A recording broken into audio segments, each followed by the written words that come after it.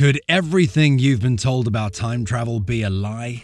What if you found out the government doesn't want you to discover the truth? Because the consequences could be devastating to humanity.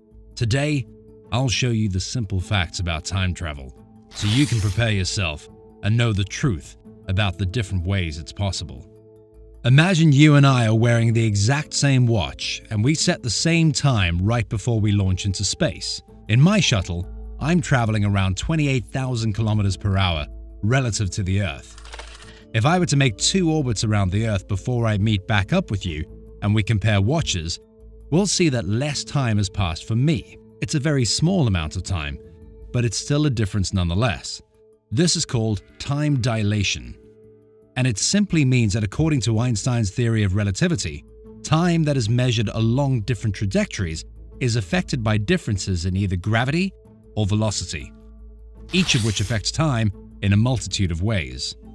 One example we can look at is the International Space Station, the ISS, that's floating around the Earth, where time works slightly differently. Astronauts who spend about 6 months on the ISS age in a smidge less than we do down here on Earth, about 0.005 seconds less. It's not much, but it would be a lot crazier if they could zoom around close to the speed of light. But hold up. Things can get crazier. Imagine you're on a super fast spaceship traveling to a planet that's 10 light years away. If you were zooming at 90% of the speed of light, you might think it would take you about 11 years to get there. But guess what? On your spaceship, it would only feel like 4.4 years. Crazy, right? But here's a question. Is this time travel? Well, yes.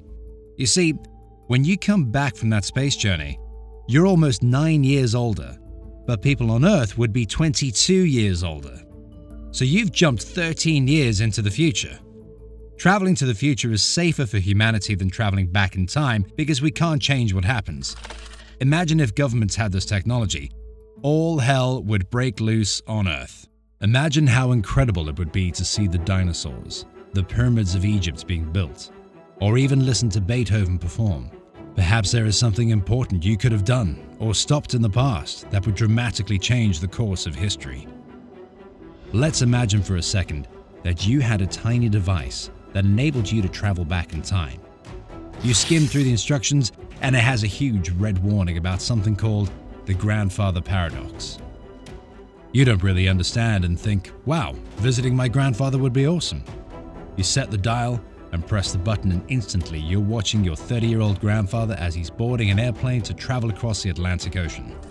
You notice that he's eating a chocolate bar, and you remember how your grandfather used to steal all your candy when you were a kid. So you decide to sabotage his plane by pouring a bag of Skittles into the fuel tank.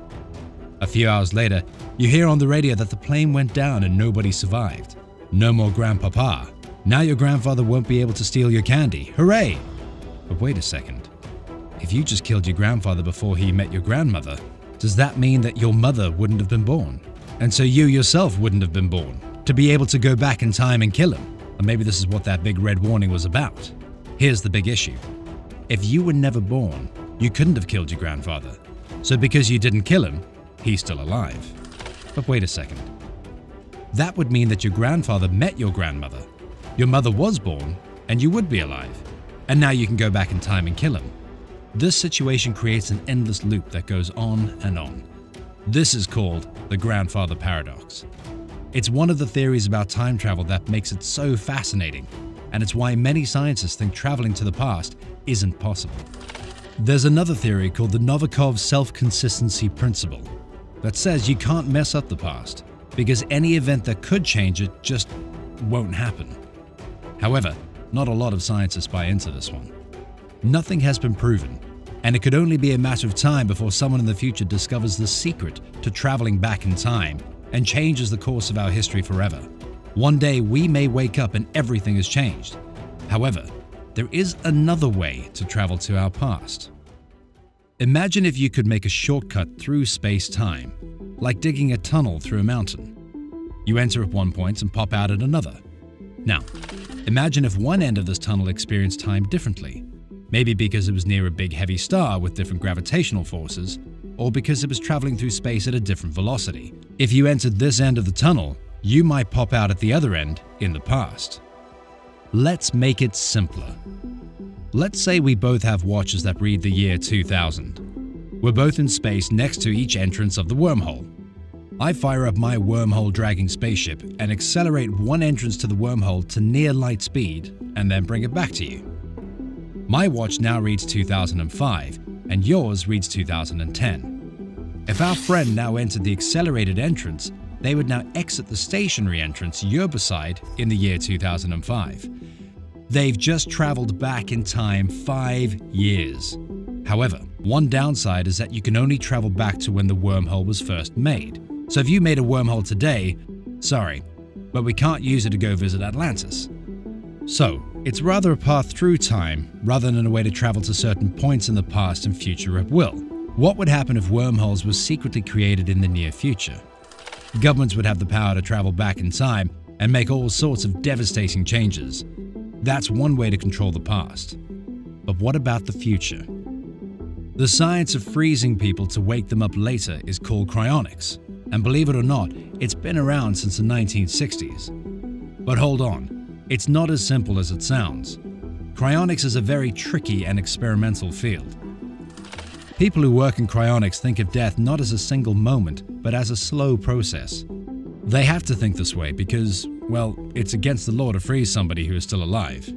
So, here's how it works. When someone chooses to be cryopreserved, their body is prepared and frozen minutes after they've officially passed away. The idea is to drop the body temperature super low, like minus 130 degrees Celsius. That's colder than the coldest day in Antarctica. The hope is that this extreme cold will keep enough of the brain's information intact so that, in the future, doctors and scientists could bring the person back to life. But here's the catch. Such freezing temperatures can cause lots of damage to the human body. Even with all the safety measures in place, it's a risky process. So, scientists today are really banking on the future. They're hoping that technology will advance enough to repair the damage at a teeny tiny level and restore the brain back to working order. So, if one day we do manage to revive someone who was cryopreserved, they would wake up in the future. It's not as easy as cartoons like Futurama make it to look, but breakthroughs in science in the near future could certainly make this possible. What would happen to future civilizations if powerful individuals with problematic ideas could time travel? Breakthroughs in the field of AI have created the opportunity for incredibly powerful artificial intelligence to make big leaps in the field of science and technology. It's only a matter of time before AI finds our blind spots and discovers a secret to traveling through time. This technology gets more intelligent every second. So we must prepare for discoveries that could enable the wrong people to travel through time. Hopefully, time travel will be regulated and protected so that only brief visits to the future will be available, and wormhole manipulation or use will be prohibited. The real question is, would you travel through time?